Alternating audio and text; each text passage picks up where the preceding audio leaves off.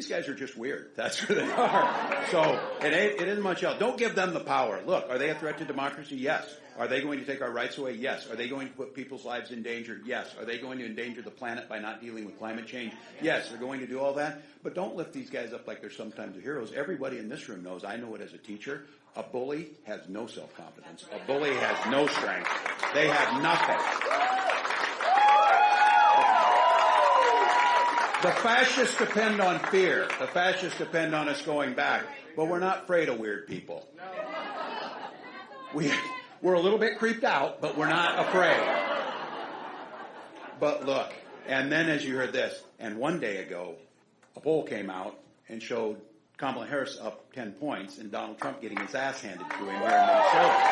So, sorry. But he's here today in the state of hockey to complete his trifecta. He lost in 16, he lost in 20, he loses in 24. Stand up.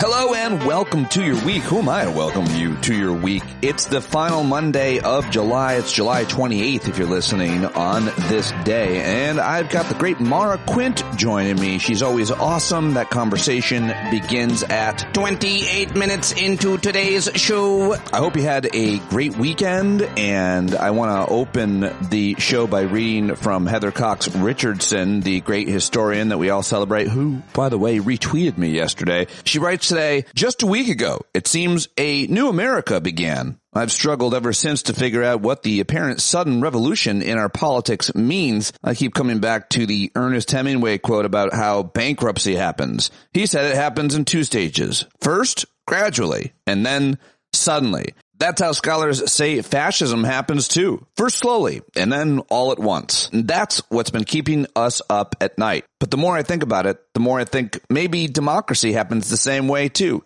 Slowly, and then all at once. At this country's most important revolutionary moments, it has seemed as if the country turned on a dime. And then she goes through history and talks about all of those different occasions from 1763 to 76 to the 1850s to 1853. She says the same pattern was true in the 1920s. Every time we expand democracy, it seems we get complacent, she writes, thinking it's a done deal. We forget that democracy is a process and that it's never finished. And when we get complacent, people who want power use our system to take over the government. They get control of the Senate, the White House, and the Supreme Court, and they begin to undermine the principle that we should be treated equally before the law, and to chip away at the idea that we have a right to say, that we have a right to a say in our government. And it starts to seem like we've lost our democracy. She says the last several decades it felt like we were fighting a holding action, trying to protect democracy, first from an oligarchy and then from a dictator. Many Americans saw their rights being stripped away, even as they were quietly becoming stronger. That strength showed in the Women's March in January 2017, and it continued to grow quietly under Donald Trump and more openly under the protections of the Biden administration. People began to organize in school boards and state legislatures and Congress. They also began to organize over TikTok and Instagram and Facebook and newsletters and Zoom calls. And then something set them ablaze. The 2022 Dobbs versus Jackson Women's Health Organization decision stripped away from the American people a constitutional right they had enjoyed for almost 50 years and made it clear that a small minority intended to destroy democracy and replace it with a dictatorship based in Christian nationalism. Ooh, so good from Heather Cox Richardson, who finally concludes by saying, when President Joe Biden announced just a week ago that he would not accept the Democratic nomination for president, he did not pass the torch to Vice President Kamala Harris. He passed it to us. It is up to us to decide whether we want a country based on fear or on facts, on reaction or on reality, on hatred or on hope. It is up to us whether it will be fascism or democracy that in the end moves swiftly, and up to us whether we will choose to follow in the footsteps of those Americans who came before us in our noblest moments and launch a brand new era in American history. All right, well, with that said, let's get to your headlines and some clips and then my conversation with Maura Quint. So great to have you here. Can't do the show without your paid subscription. So sign up now if you haven't already. Patreon.com/Pete Dominick. All right. Well, a busy weekend in news, of course. Wildfires continue. Smoke puts millions under quality alerts. The so-called park fires scorched more than 550 square miles in northern California as of Sunday, contributed to poor air quality in a large swath of the northwestern U.S. and western Canada. Apparently it was caused by arson. Some guy pushed a car that was on fire down a hill, and they caught that guy. And I mean, I just can't imagine being the person who created such wreckage and damage, killing more than a few people apparently already, and destroying hundreds of structures in places that have already suffered so much, like Paradise, California. Terrible fires, but I'm glad they caught that guy. And I hope people know not to push their burning cars down a hill. A rocket hit Israeli-controlled Golan Heights over the weekend after Israel struck a Gaza school, hit a sports complex in the Golan Heights filled with children playing soccer on Saturday afternoon. And on the same day, that Israeli airstrike in Gaza devastated a school building and killed dozens. So the fighting continues in the Middle East, and it's horrific, and children continue to die on both sides. News on inflation over the weekend. A new report serves as a reminder that inflation is substantially lower than it was in the 2022 peak, but not entirely vanquished. And here's some good news. A judge issued a final order Friday to overturn the Florida law pushed by Republican Governor Ron DeSantis that attempted to limit diversity and race-based discussions in private workplaces, the Stop Woke Act. Well, U.S. District Judge Mark Walker previously ruled the law is unconstitutional, and that decision was upheld by an appeals court in March. His latest order makes a temporary injunction permanent. So that's awesome in Florida. And this is not awesome. New data on threats and harassment toward public officials in the United States shows a 15% rise in such incidents during the first half of 2024 compared with 2023. Not a great time to be a public official. That's why it takes a lot of courage. But Princeton University's Bridging Divides initiative has been conducting this study since January 2022. Its authors noted that racially motivated threats were reported at higher rates so far this year than those focused on gender, sexual orientation, and identity. And here's some good news. 13 people were rescued after getting lost on an Arizona hiking trail during high heat on Friday, including 3 children and an adult who were transported to the hospital. Like to hear that. And let's get to the latest in politics. Kamala Harris raised $200 million in the first week of the White House campaign, signed up 170,000 volunteers. Those, my friends, are records in the first 7 days. 66% of their contributors coming from first-time donors. Damn, were you one of them? If not, ante up. And just yesterday, a fundraising event for Kamala Harris in the Berkshires, which is western Massachusetts, a lot of wealthy folks there, pulled in more than $1.4 million, triple what the organizers' original goal was. The mini concert included performances by Yo-Yo Ma and James Taylor. We are 99 days away from Election Day, and things are changing. Venezuela had their presidential election yesterday. I'm still waiting on results, so I can't mention them yet. The Federal Reserve this week expected to discuss lowering interest rates tomorrow, and the Lollapalooza Musical Festival begins on Thursday if you want to go. Oh wait, President Biden will announce Supreme Court reform plans this week. He's likely to endorse term limits for justices, an ethics code, and a constitutional amendment limiting presidential immunity. And now let's get to the audio clips I've got for you today. Always a lot on the Monday show because there's so much happening on Sunday, and I was outside doing all kinds of work yesterday. I listened to so many Sunday shows and different podcasts, and here's what I've got for you. I want to start with this amazing 3-minute clip from Fox News Sunday where the anchor Shannon Bream tried really hard to corner Pete Buttigieg, the transportation secretary and former mayor of South Bend, Indiana, former candidate for president, maybe the vice presidential candidate. I don't think it'll be him, but still, she tries really hard to corner him on immigration, and he tells the story in such an important way that I think everybody has to hear this 3 minutes. Share it with your friends. Here he is. McConnell was for it, the head of the CBP union was for it, and then Trump swooped in to kill it.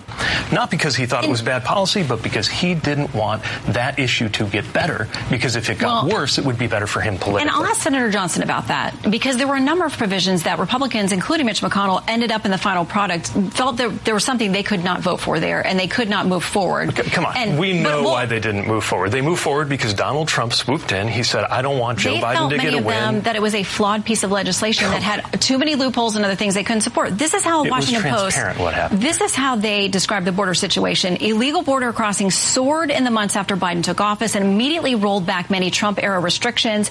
They go on to say the number of people taken into custody by the U.S. Border Patrol has reached the highest levels in the agency's 100-year history under Biden, averaging 2 million per year.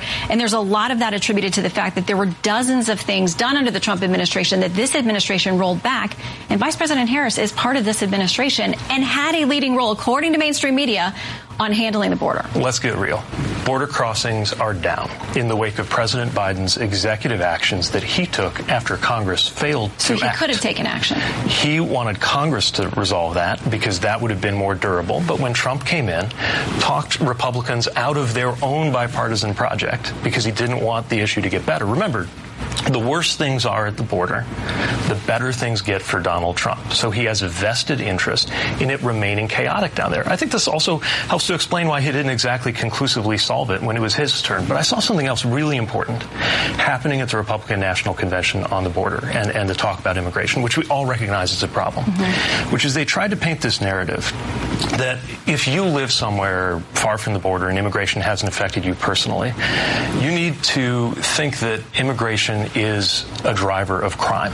That was the real message. Immigration leads to crime. Well, there are blue state governors and mayors who say every state is a border state now. That's Democrats. Yeah, and now they're saying, but the false message of the RNC was that this is leading to an increase in crime. Well, and I think it's really important that we talk about crime. Have been very high profile about people. Had they not been in this country illegally, this is my people point, would still be alive. Trying to make people think that crime is up when crime is down under Joe Biden and crime was up under Donald Trump. Now, I don't know how often that gets reported on this network. So if you're watching this at home, do yourself a favor and look up the data. Well, we invite that. Great. So if you look this up at home, you will know that crime went down under Biden and crime went up under Trump. And I think the violent crime, for sure. So I think the really important thing to ask is, why would America want to go back to the higher crime that we experienced under Donald Trump? Okay, but they also may want to ask why they'd want to go to millions fewer people coming illegal across the border, and every single person who's here and was involved with a crime, that's a life that didn't have to be lost. And I think that's the argument being made.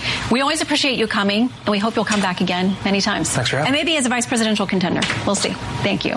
Yeah, there you go. Pete Buttigieg really doing an effective job, as always, communicating the truth about immigration. And you know who else does that? The governor of New Mexico is Michelle Lujan Grisham, and she was on Face the Nation with Robert Costa, and she tells a similar story, and she's a border state. Public safety activity at the border in this administration. But what about more Border Patrol agents? There has been reporting, including a leaked phone call of you speaking about you need more from DHS, you need more Border Patrol. You've been positive about the administration so far in this conversation, but you've often been urgent about your need for more resources at the border. Does this administration need to do more for you and your state in terms of allocation of resources and agents or not? They do. And they're going to get that opportunity if Republicans in Congress weren't directed to make sure that they did not do anything to pass a bipartisan border deal that put 1,500 more Border Patrol and 1,200 more ICE agents. You bet. And the shift of Border Patrol by President Biden into ports of entry is exactly what we needed so that we can focus there. And then you minimize, right? You can't seek asylum if you're not coming in a port of entry. That gets at coyotes and those inappropriate crossings. So they both did something based on my urging, and they're on the right side of this new border deal, which will get done when Harris is president. We take the House and we keep the Senate. That is right. That is exactly how it's done. Immigration reform has been tried so many times by Democrats. Republicans refuse to allow it to happen, even when many of them are on board and pass it, like they did in 2013 when President Obama was in office. I've said it so many times. Don't let people tell you that the immigration issue is the fault of Democrats. Democrats want to solve it. They've been trying to solve it. You need legislation. You need laws. You need a pathway to citizenship. You need the ability to work and step out of the shadows, to get health care, to go to school, to pay taxes. which they are already, many of them actually already paying into and not getting back as they get older like the rest of us. All right, now the next clip I've got for you is also from CBS Face the Nation. This is Senator Chris Van Hollen of Maryland, and he is being asked about the visit of Benjamin Netanyahu and the current relationship between the U.S. and Israel. And I love this clip. I thought this is exactly what we need to hear. And this, too, was great communication from a great communicator, Senator Chris Van Hollen of Maryland. Let's begin with your colleague, Senate Majority Leader Chuck Schumer. He was on Face the Nation just a few minutes ago. We were talking about Israeli Prime Minister Benjamin Netanyahu, his visit to the United States. We're glad to have you here. You've been so outspoken on Israel and its handling of its war with Hamas. He was pretty clipped in talking about why he didn't shake Netanyahu's hand. He said, I just wanted to recognize the relationship between the U.S. and Israel. But he did not say he had any regrets about making that formal invitation. Do you agree with the senator's take on all of this with the Netanyahu visit or not? Well, Robert, it's good to be with you. And just to be very clear, yes, I've been critical of the conduct of the war in Gaza, but always affirmed Israel's right to self-defense, in fact, duty to self-defense. So, look, the message that I got from my trip to Israel 9 days ago, where I met with hostage families, was don't be used as a political prop by Bibi Netanyahu in an address to Congress that will help boost his very low popularity ratings in Israel at a time when he and his extremist colleagues, Smotrich and Ben-Gvir, are not prioritizing the return of the hostages. They're not prioritizing a ceasefire and return of the hostages. So they encouraged me, many of them, to express my views in support of the people of Israel by not participating in what they saw was a political ploy by Prime Minister Netanyahu. So that's what I did. All right, there you go. Chris Van Hollen nailing it in that clip and that moment on CBS. I thought that was really important. Now let's move to our disgraced former president who was giving a talk around the corner from where he lives to Christians at Turning Point's Actions Believers Summit in West Palm Beach, Florida. And he made headlines when he told the people there that they won't have to vote anymore if he's elected. So I got two clips where conservative Republicans were asked about that.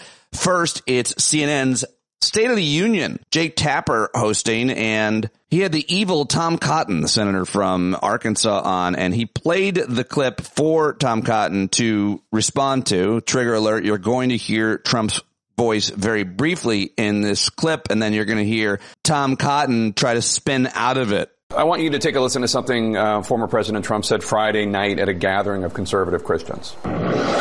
Get out and vote just this time. You won't have to do it anymore. 4 more years. You know what? It'll be fixed. It'll be fine. You won't have to vote anymore, my beautiful Christians. Get out. You got to get out and vote. In 4 years, you don't have to vote again. We'll have it fixed so good you're not going to have to vote. How did you interpret that remark? I think he's obviously making a joke about how bad things have been under Joe Biden and how good they'll be if we send President Trump back to the White House so we can turn the country around again. That's what the American people know. For 4 years, things were good with President Trump. We had stable prices, a growing economy, peace and stability around the world. Under Joe Biden and Kamala Harris, everything has gone to hell. And it will be much worse under Kamala Harris. Just look at her record. She wants to ban private health insurance. She wants to ban fossil fuel production. She wants to ban guns. She even wants to ban plastic straws. Not all guns, some kinds of guns. She wants to forcibly confiscate guns without even an act of Congress to do so. Kamala Harris is a dangerous liberal. She makes Joe Biden look competent and moderate by contrast. All right, well, there's a example of what we're going to hear a lot more of from Trump supporters and opponents of Kamala Harris. But here is another Republican having to answer for the same question. This is a former governor of New Hampshire, Chris Sununu, who is a disgrace for a lot of reasons and to his New Hampshire name, which is famous there, Sununu, because he was a supporter of Nikki Haley's and was very critical of Donald Trump. And now he's fallen in line, and that's why he's a disgrace. And that's why he does not answer this question very well either. Here's a quick clip from ABC News. Martha Raddatz was hosting, and she asked Chris Sununu about Trump's comments about never having to vote again. President Trump facing some backlash for those comments Friday night, saying his supporters won't have to vote again in 4 years. I'm joined now by the Republican governor of New Hampshire, Chris Sununu. Governor, what the heck did he mean there? Well, I think that was a classic Trumpism, if you will. I think he's just trying to make the point that this stuff can be fixed. Obviously we want everybody to vote in all elections, but I think he was just trying to make a hyperbolic point that it can be fixed as long as he gets back into office and all that. But, classic Trump right there. Okay. And then Martha Redditz wanted to move on. I don't think she should have, actually. I think she should have stayed on that. Anyway, everybody was up in arms about Trump saying that, as you should be, about everything that he says. But you know what? We love Tim Walz. I opened the show with him. Let's go back to the governor of Minnesota, who some are saying should be considered for vice president. And I'm sure he's being vetted and considered. But here he is. This is another great clip from him. Of all her potential running mates, you might have the most progressive record as governor. I know you were more of a moderate when you were in the House, but you've legalized recreational marijuana, you passed universal background checks on guns, you expanded LGBTQ protections, you implemented tuition-free college for low-income Minnesotans. There's free breakfast and lunch for school kids. Do you think your record is an asset to the ticket, or would it risk fueling Trump's attacks as you being a big government liberal? What a monster. Kids are eating and having full bellies so they can go learn, and women are making their own health care decisions. And we're a top 5 business state, and we also rank in the top 3 of happiness. Look, they're going to label whatever they're going to label. He's going to roll it out, mispronounce names, to try and make the case. The fact of the matter is, where you see the policies that Vice President Harris was a part of making, Democratic governors across the country executed those policies, and quality of life is higher, the economies are better, all of those things. Educational attainment is better. So, yeah, my kids are going to eat here, and you're going to have a chance to go to college, and you're going to have an opportunity to live where we're working on reducing carbon emissions. Oh, and by the way, you're going to have personal incomes that are higher, and you're going to have health insurance. So if that's where they want to label me, I'm more than happy to take the label. All right. I love it. Love it. And now let's go to MSNBC, where they had a brief montage of black women responding to Kamala Harris's candidacy, and I just had to share this one with you. I thought this was great. These 3 different women. She doesn't have to go out there and sell sneakers or Bibles. All she did was announce that she's running, and they said, where do we sign up? And I think she gonna give Trump what he needs. He ain't ready for this one. The level of energy is higher, and we just got to keep this up. We only have 100 days left. We can run through the finish line. Don't slow down, but keep going. Yeah, I love it. Very, very inspiring. I really liked that clip and thought it was great. Wanted to share that one with you. And now here's another MSNBC clip. They put together, Jen Psaki's show put together a montage of Democrats calling J.D. Vance and Donald Trump weird, which I talked with Maura about, and its effectiveness. Here it is. And I think it starts with Tim Walz, who may have started this, according to Maura. May have been one of the first one to call them weird and have it be so effective. Just in the past few days, Democrats have kind of organically settled on a new attack line against Donald Trump and J.D. Vance. Basically, these guys are just plain weird. You know there's something wrong with people when they talk about freedom to be in your bedroom, freedom to be in your exam room, freedom to tell your kids what they can read. That stuff is weird. They come across weird. They seem obsessed with this. We're using this fake living room to talk to you about a super weird idea from J.D. Vance. Yeah, it's quite weird. But what was weird was him joking about racism today and then talking about Diet Mountain Dew. Who drinks Diet Mountain Dew? On the other side, they're just weird. They really are. Some of what he and his running mate are saying, it's just plain weird.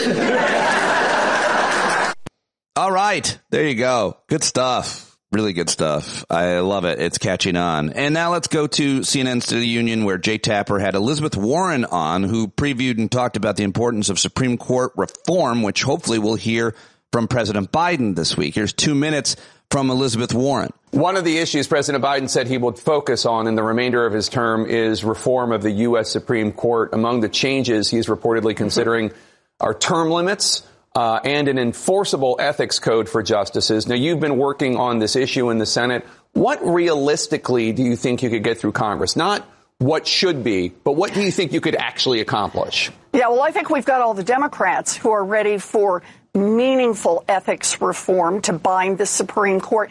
And we're working on changes to the Supreme Court. It can be term limits. It could be adding the number of justices, things we can do without having to have a constitutional amendment. I think what President Biden is doing is think about this moment. Here is a man who's been a transformative president. He's got an enormous amount done, and yet he has stepped away and he has passed the torch to Kamala Harris. Why has he done that? He's done it as an act of patriotism for our nation.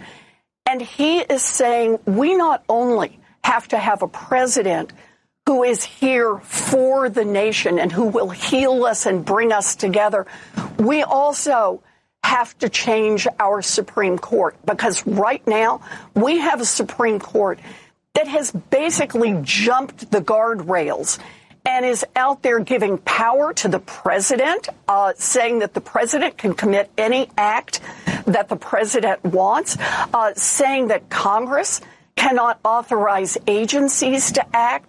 So we've got a Supreme Court that is actively undermining our democracy. And I think what Joe Biden will do over the next 6 months is he's going to keep drawing that to the attention of the American people and reminding them when they vote in November, the Supreme Court is on the ballot. And that is a good reason to vote for Kamala Harris and to vote for Democrats in both the Senate and the House.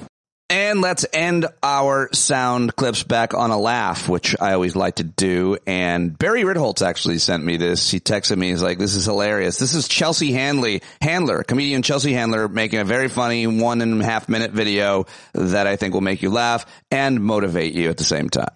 Oh, hey, as you might have heard, Donald Trump's running mate and future star of his own Dateline episode, J.D. Vance, is ruffling quite a few feathers this week. We're effectively run in this country by a bunch of childless cat ladies who look at Kamala Harris. The entire future of the Democrats is controlled by people without children. Listen up, you wingnut elegy. This country is still controlled by men in systems that were set up by men that are carefully crafted to continue to benefit men. So to put it in women-hating terms, you'll understand you're being hysterical. But let's be clear, there's no correlation between childless people and the presidency. For example, our very first United States president, Mr. George Washington, didn't have children. In fact, he had 2 stepchildren. That's right. Just like someone else I know. And to your point about Kamala not being fit because she's not a mother, I'd like to remind you that no president in the history of the United States has ever been a mother. But maybe if she had 5 kids with 3 different men and a scandalous affair with a porn star and was convicted felon, that would be more palatable to Republican men. I mean, my God, are we tired? You sad, diet, Mountain Dew drinking, couch humping, dolphin porn aficionado, all of us childless cat and dog ladies are going to go from childless and crushing it to childless and crushing you in November.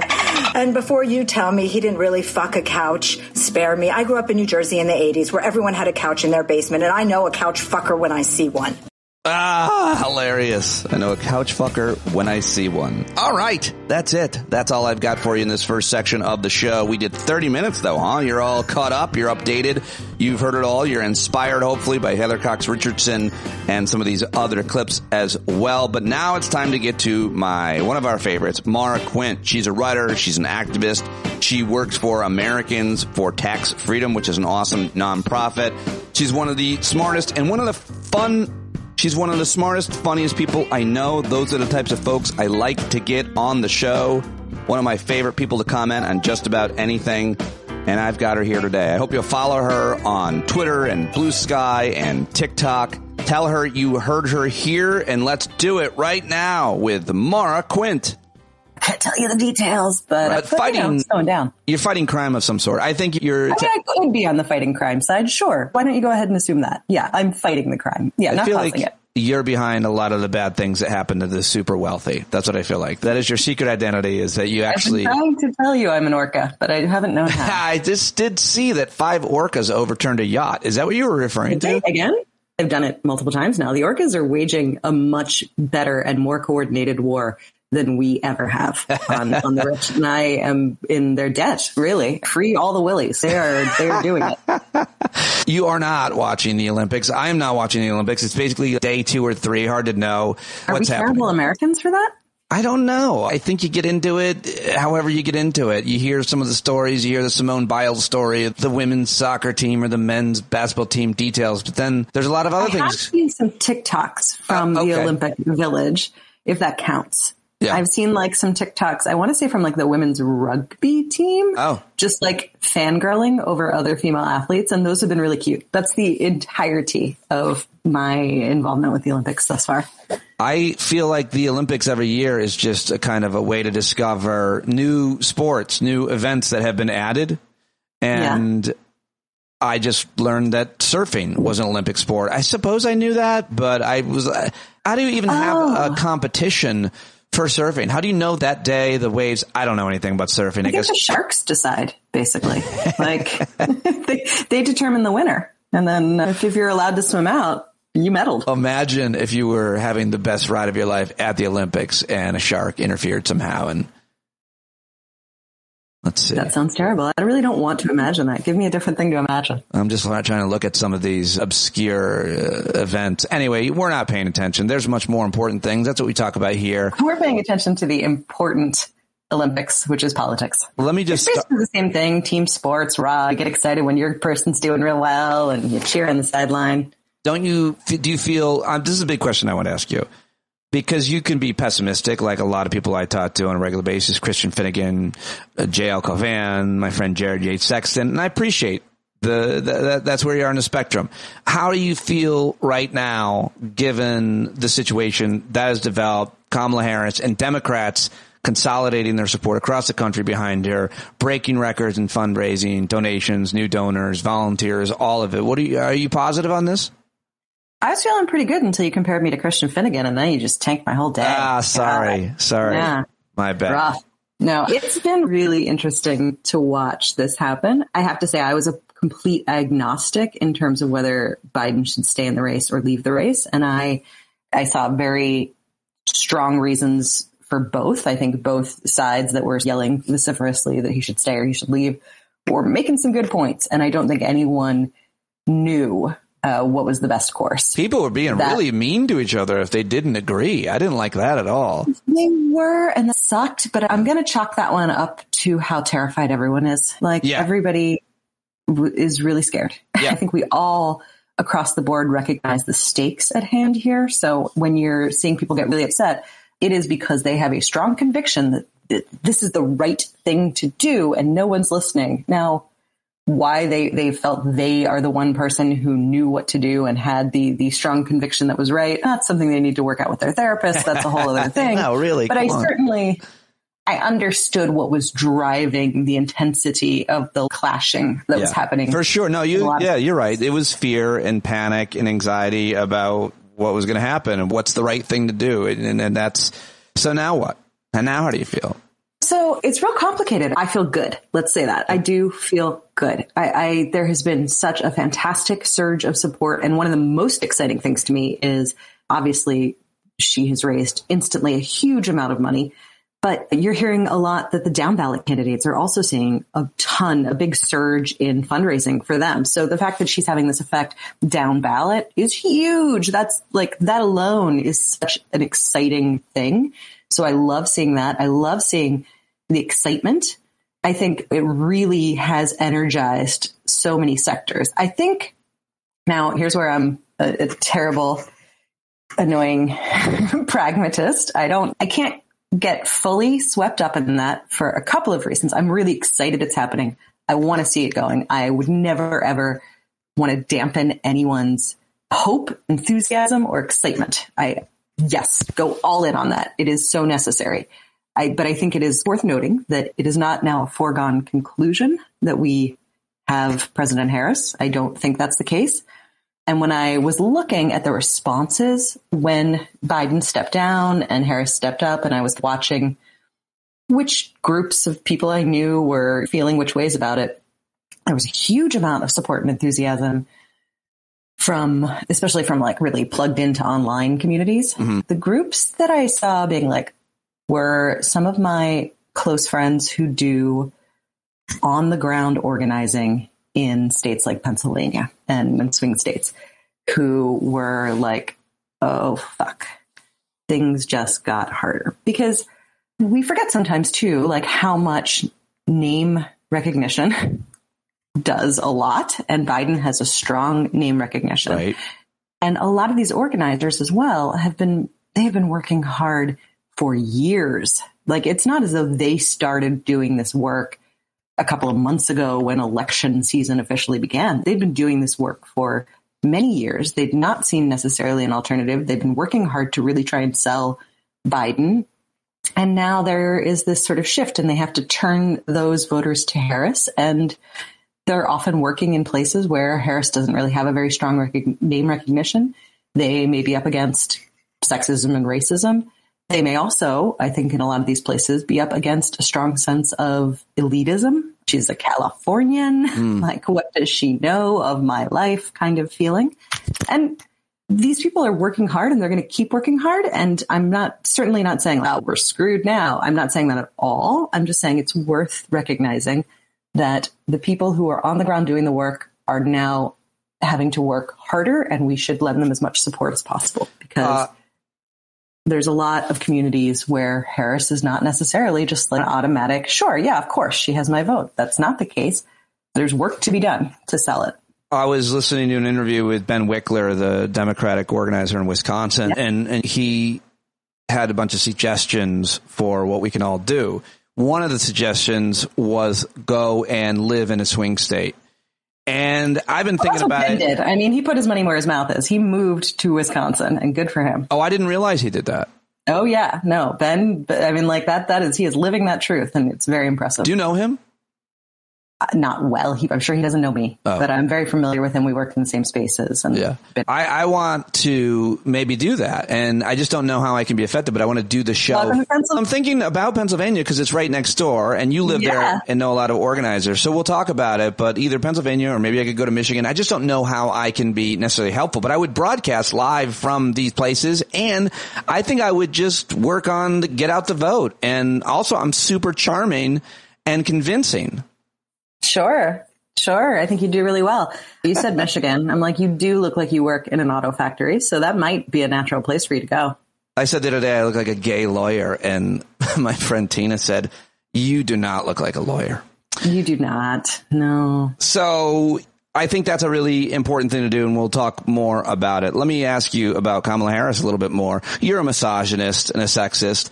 How do you think those types of attacks will be effective against her, or will they actually help her because they're really alienating a lot of women, maybe women that we need, maybe white women? Look, rarely would I ever have any reason to say thanks, Trump, but thanks, Trump, on the gift of J.D. Vance. What an absolute loser that guy is. He's so fantastically energizing. I think he reminds everyone of the worst person they know. Like, in some way, like that guy you worked with, you're just like, I fucking hate that guy. Oh my God. I think he triggers that in a real strong majority of Americans. And that's nice to run against. It's so great to run against that one guy in your office that like gives you really uncomfortable vibes. That's fantastic. So I think that's going to be really helpful because he's leading a lot of the misogyny that's coming out there. And he is just unlikable. Go ahead. What were you going to say? Sorry.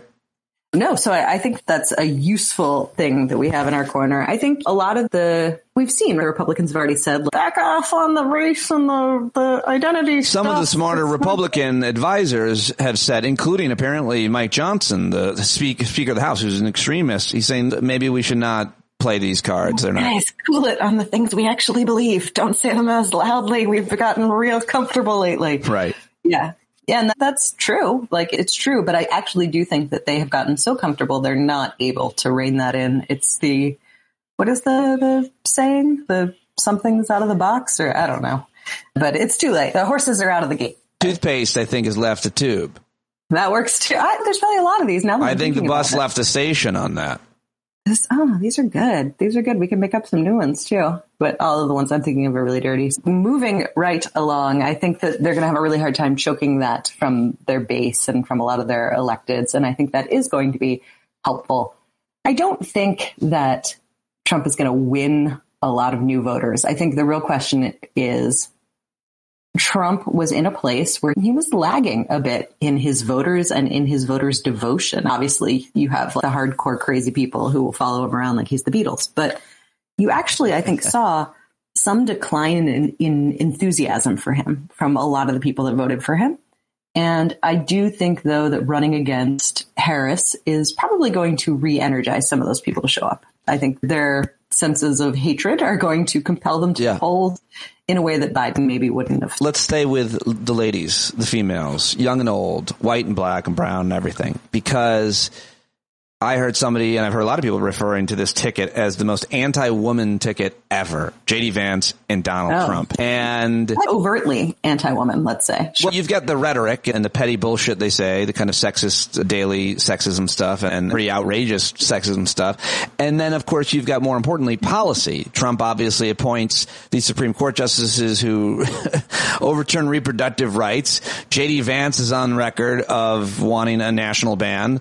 And then you got Project 2025 where it's all spelled out and they're going to be charting your menstrual cycles. It's all. And finally, I feel like the point being, Biden wasn't really good at talking about that. He had this weird Catholic hang up. It just wasn't that convincing. Kamala Harris always has been on the issue. And now you've got a woman running for on the top of the ticket. The main issue has always been reproductive rights. And you get this anti-woman ticket. It seems to be coming into perfect formation for Kamala Harris and for women and for this issue. It's definitely a real choice. And if Trump were to win in the fall, it's such an unbelievable, it's hard for me to even think through that possibility, but obviously it remains a possibility, unfortunately.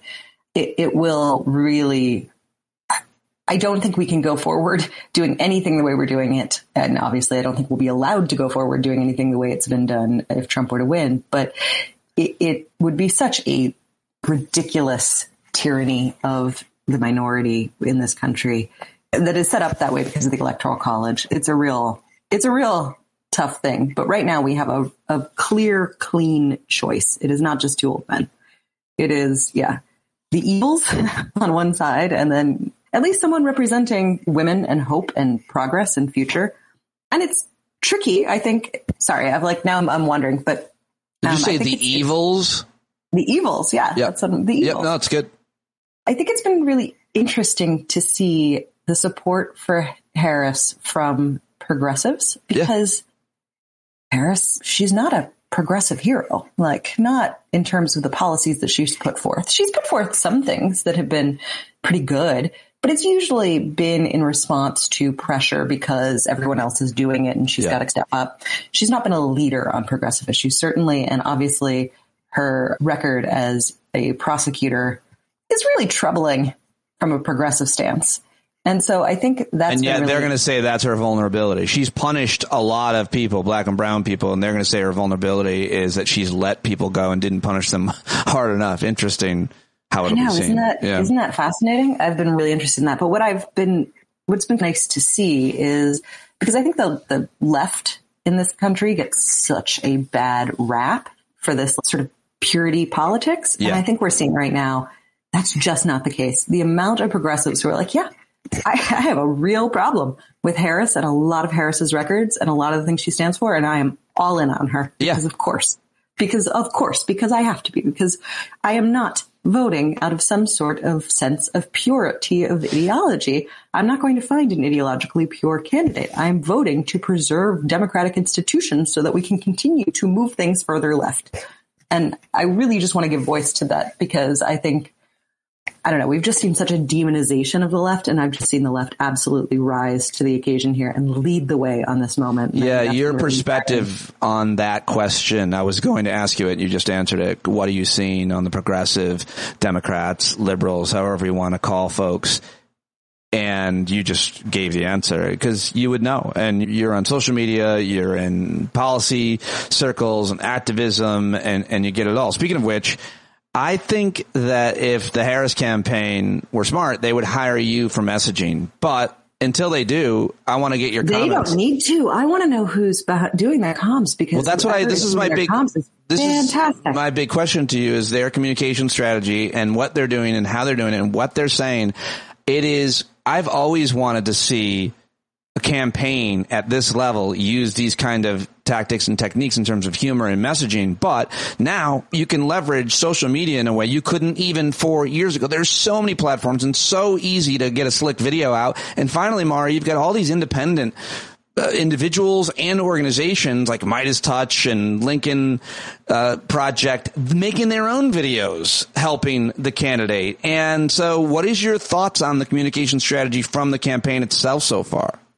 I've been absolutely blown away. And I've seen so many badly run campaigns, and it's hard. It's really hard to run a good campaign. When I say badly run, it's not like I'm indicting the people leading it. I'm sure they tried very hard, but it is so many things to stay on top of, and you have to be so thoughtful. And the main takeaway that I'm getting right now, because of the speed at which they are responding to things, and I don't know who's leading the comms on her side, but whoever is has been empowered to do things, which is not always the case. A lot of times you have a structure in place where it's like, oh, you need this approval and that approval. We got to talk and we got to get things through. And it really mucks everything up because comms has to be very quick. Yeah. They have good people and they have given them the ability to run with things. And that is, it's so refreshing because you feel it on the other side, whether you understand what's causing it or what's behind it, you feel it. You feel that energy when they are responding to things so instantly. I saw a video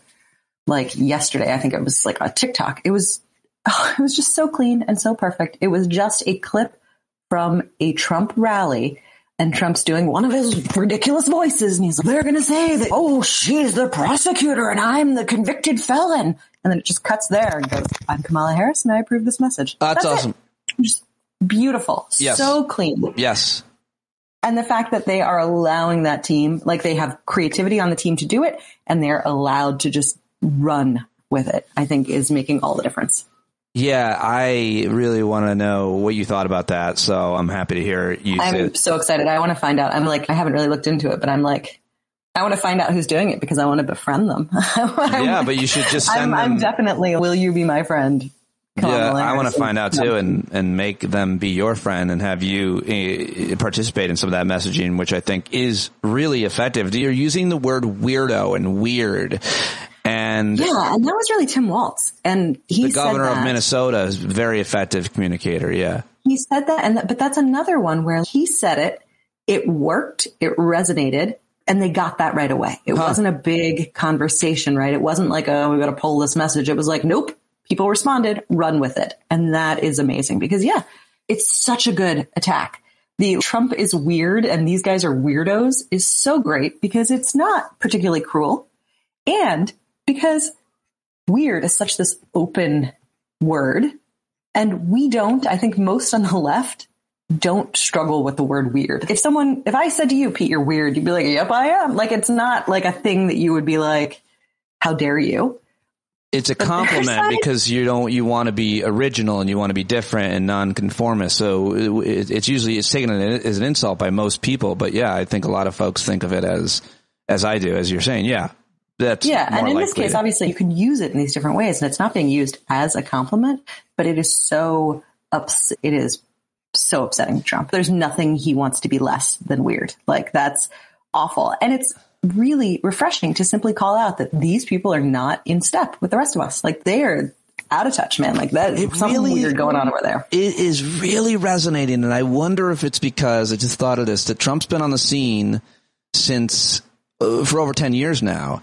And we've tried everything. Let's let him be him. He's a rapist. He's a convict. He's a racist. He's hanging out with Nazis. He's a horrible person in every way. But one thing we never called him is just weird and laughed at him, called him a weirdo. No one ever tried that. And I think J.D. Vance being added to the ticket is why it probably resonates even more. Yeah, no, it very much reminds me of and I loved the sort of protests where when you'd have, the white nationalists and Nazis in cities. It's my favorite form of protest when people would dress up like clowns and just play music real loud and drown them out and do clowning acts alongside. Or it's just look at these fucking weirdos. It's just calling out the absurdity of what is happening and doing it in a way that is not violent or cruel, but is making it very plain and very straightforward that this is not like the rest of us. And I think that is really, really powerful because, yeah, we know he's terrible and evil, but they love that. That also implies a power, right? There's a powerful feeling about being horrible and evil because you have the ability to do. Weirdos are just like, I don't know. There's no power to being weird. Yeah. What do you make of these kind of grassroots organizing calls that have occurred, and does this momentum end? Everybody's calling it a honeymoon period. And I'm telling you, 99 days left. I don't see anybody stopping. And here's the reason. We were all going to work as hard as we could, but we were going to be bitter and jaded and cynical and a lot of fear. And now we're happy warriors. Now we're going to take joy in it. Now we actually want to go to work and do things. And we've got all kinds of new people volunteering. So I don't see this being a honeymoon. It's only 99 days. It's 2 months. It's not going to, the enthusiasm, I think, is not going to run out. And we're going to see more interesting things like these grassroots calls that have raised millions of dollars. And what do you think of my white, bald men for Kamala call? That'll be fun because I'll have it. I think the bit alone will be funny because if I get 50 or 90 or 100 or 200 bald white men, you'll have all these little heads on Zoom. And that image alone, I think, would be funny. I'm not lying. I love this so much. Yeah, I'm doing it. Absolutely do it. Good. You should absolutely for sure. Do it. But the real question is, can people wear a bald cap? Is that cool? Like how? No, you have to prove. You'll have to prove your natural baldness somehow. There'll be some kind of a threshold. I think it's wonderful. I'm very happy about it. You might want to open it up to just simply bald men. You might not, but I think it's great. Well, the black guys had their call. They did. And white men are having a call too, though. So white men are having their call, but white bald men have a certain sensitivity to the sun.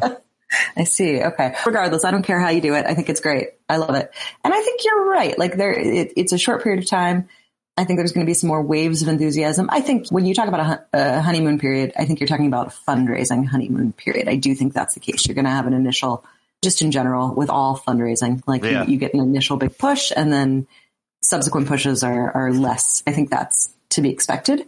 But no, I think it's quite possible that the enthusiasm will sustain. And I definitely think that Trump and Vance and their whole little bubble of evil weirdos are going to continue to create moments of enthusiasm for the other side, for us. They're gonna say and do things that are going to be energizing and invigorating. They can't help it because they're just ridiculous and awful. So that I think will definitely work. You've got two other things that are definitely going to happen. The DNC, before that, the nominee, whoever that's going to be, and potential debates, and hopefully so that you can write about them at McSweeney's.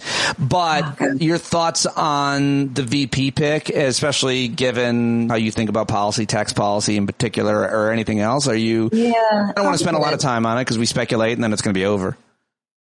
Yeah, it's a complicated one, but I think most people are expecting that the other half of the ticket is going to be a sort of established white man. I think that's generally the case. Waltz is obviously like moving up the ranks in terms of being a possible. He doesn't look right.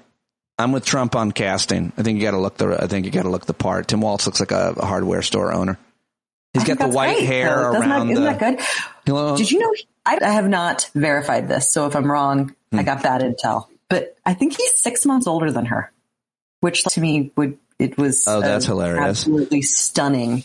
Well, piece of information. Continue with the case, and I probably should have asked you, one of the front runners is Josh Shapiro. He is your governor, so you know him, and maybe you could tell us something about it. I would say no on Shapiro. I'm definitely in the camp of that it should not be Shapiro. I think Shapiro is... He's the same age as her, yeah. Tim Waltz and Kamala Harris. Isn't that why? Tell me that man does not look 20 years older. She doesn't look anywhere near her age. She looks great, but still, come on. Anyway, so I'm not in the camp of Shapiro for a couple of reasons. One, I think Shapiro is a bit divisive, I think, within their communities that really dislike a lot of the policies that he's put forth. And I think that's fair. As a Pennsylvanian, I take issue with a lot of the things that he has said and done. So from a sort of negative stance, I think it's fair to say Shapiro is not your best pick. Also from the other side, even though I have a lot of issues with Shapiro, I don't really want to lose Shapiro from Pennsylvania right now because I don't think that a flood of progressive left-leaning politicians take that slot. I think that you have a lot of opportunity then to open that up to Pennsylvania Republicans, and you need Democrats at the head of the ticket on the swing states. So I think that's a dangerous thing to pull Shapiro. So yeah, I would not do Shapiro. I know Buttigieg has gotten a lot of attention for this possibility. Yeah, what do you think of that? I don't love it. I don't hate it. A lot of people, I think the strongest pro for Buttigieg, actually, that I have heard is look at the dynamics between them.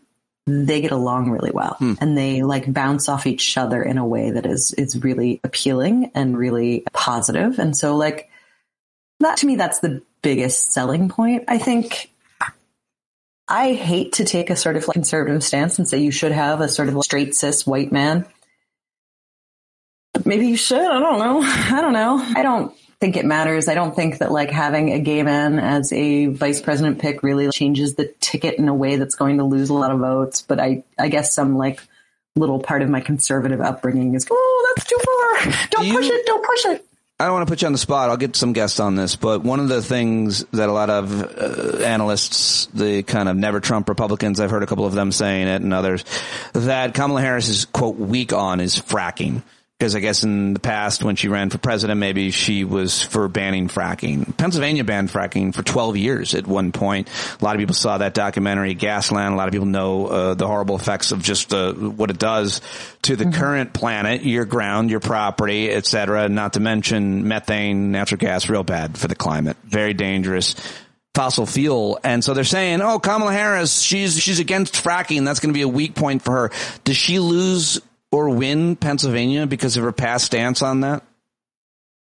That's a really good question. And honestly, I don't know. My instinct is no. I don't think that has a huge issue. Obviously, it is more of a concern within Pennsylvania than I want to admit that it is.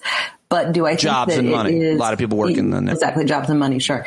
But do I think that fracking in particular is like a swing issue for that many voters? I don't think so. But I do think she is going to have to be real strong on economic issues that really make sense to working people. And I think Bernie got slammed the other day for saying something like she can't win unless she appeals to the economic concerns of a lot of these kind of Rust Belt states. And he got slammed because he worded it badly and it sounded like he was saying she can't win, which is not what he was saying. But I do think there is something there that, especially again, and I hate saying this, but she's from California. And that is something that kind of sticks, right? California liberal. We're not California. Like that's a different part of the world. They have different beliefs. And there's a lot of, I notice I moved from California to Pennsylvania. There is a lot of looking down your nose at California in particular, really more than any other state. California, like, people looking down their nose at you? No.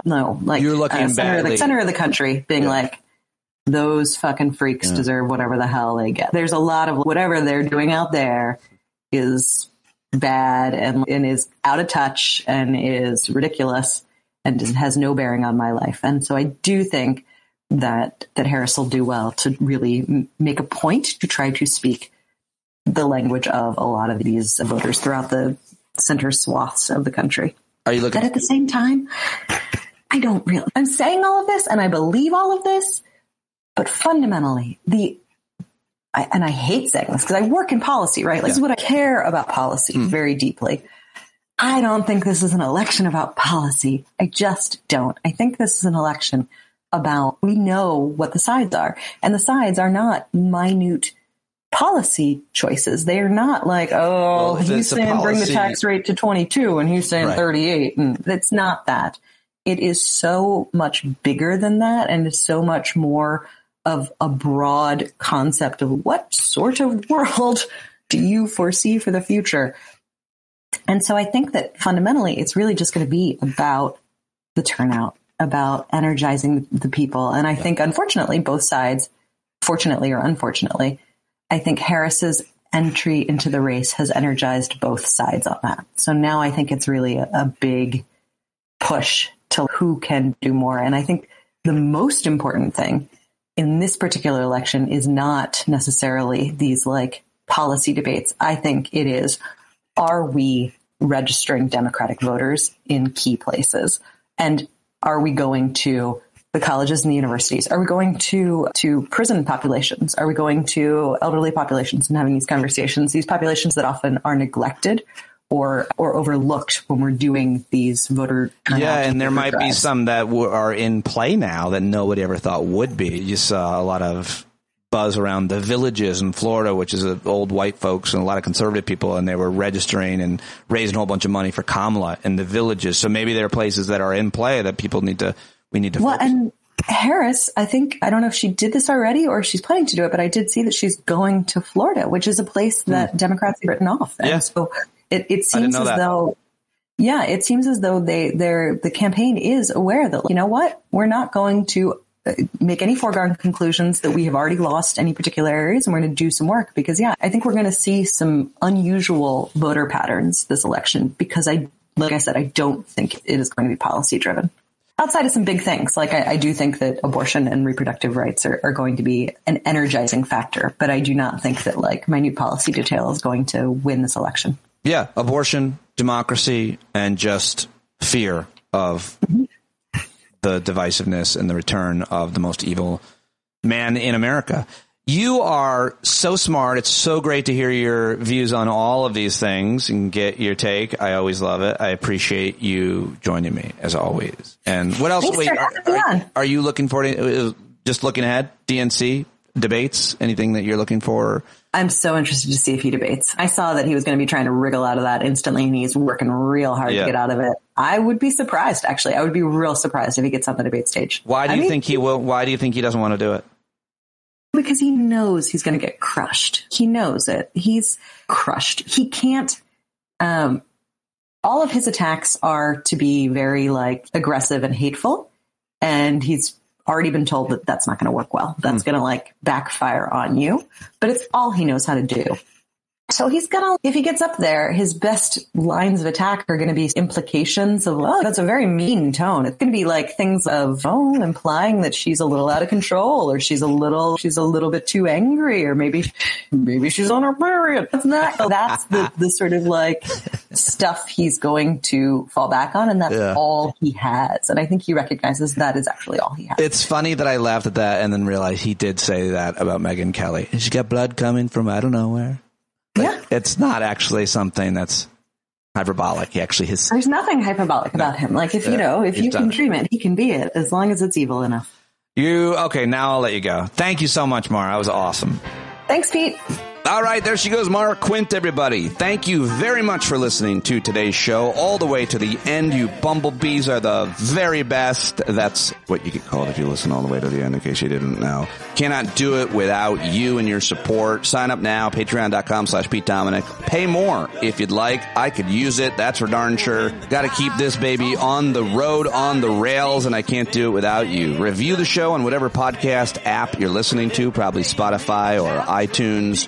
Rather Apple, and those reviews matter a lot. Follow me on all the social medias, and that is it. That's all I got for you. Jon Carroll does the music for the show. He is a Grammy Award-winning singer-songwriter. We are so happy to have him and so many other talented artists in our community. If you want to create something for the show or be a part of it, let me know. standupwithpete@gmail.com. Send me your vitamin N, everybody. I'm short on vitamin N.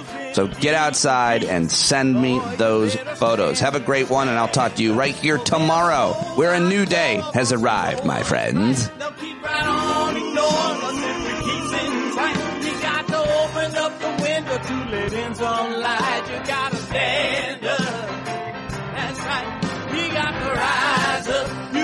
Stand up, you gotta stare the devil straight in the eye. We got to let him know it's his turn to go.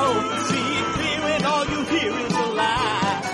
Don't get up off of your butt, get down off of your fence. And even if it ain't a very friendly audience, well, they'll begin to listen when you start making sense. And you stand up, stand up. No need to point your rifle to defend your town. Just stand up, stand up. You know they can't deny you what you're laying down. Oh, you better stand up, stand up.